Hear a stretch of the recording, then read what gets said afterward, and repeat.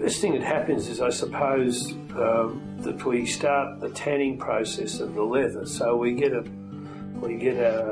cowhide or a steer hide, and we prefer steers rather than cows, but we don't always get that. And that's tanned in an Allan tan process, which is a very old form of tannage and a very old-fashioned tannage, which was once again used in those days, in those early days, and we've followed that through. And the advantage of an Allan tan process is that using alum in the tanning toughens the leather and makes it more scuff resistant, and therefore it wears better. One of the characteristics which is very important in the way the game's evolved over that 200 odd years since it was first started. And well, you're trying to form these two halves, these two quarters, into a hemisphere. So you sew them, they're shaped and they're cut in a certain way so that they form a rough hemisphere, and then you,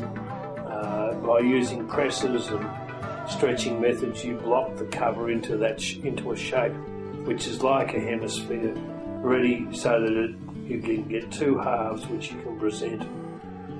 to the stitcher or to the machine to sew them all together.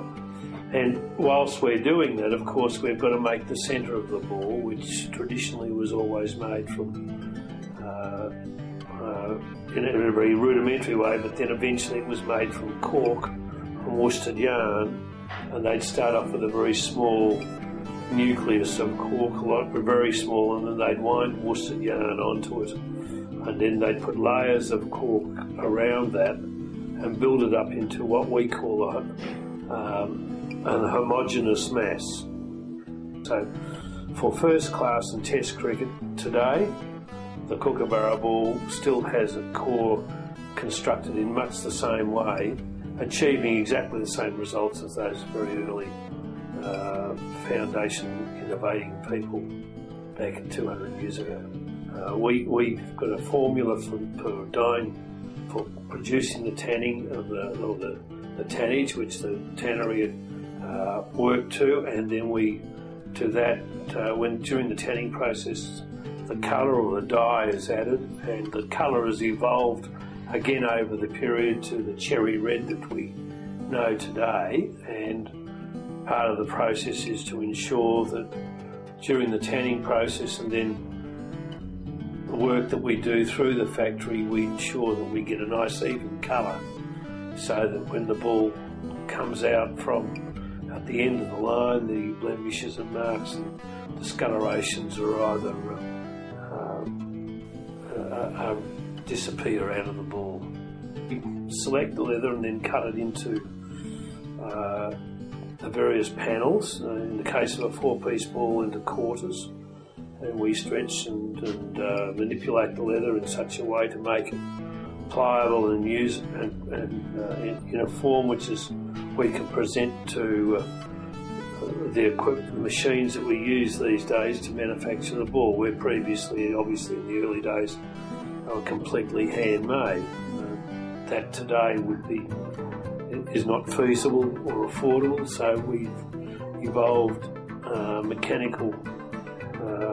ways of doing things to reduce our labour costs, and then we bring those components together and put the core inside the centre of the ball, inside the covers, and then we put the covers together and we sew them. And it's very carefully through a very calculated process we ensure that we get the ball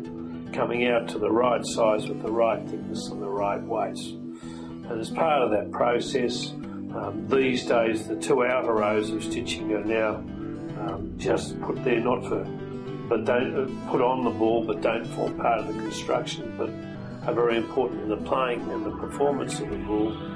Whereas back in the early days, they needed those 3 rows of stitching on either side of the centre, which went through to hold the ball together. And as pushing that and bringing all that together, that's the art of cricket ball making.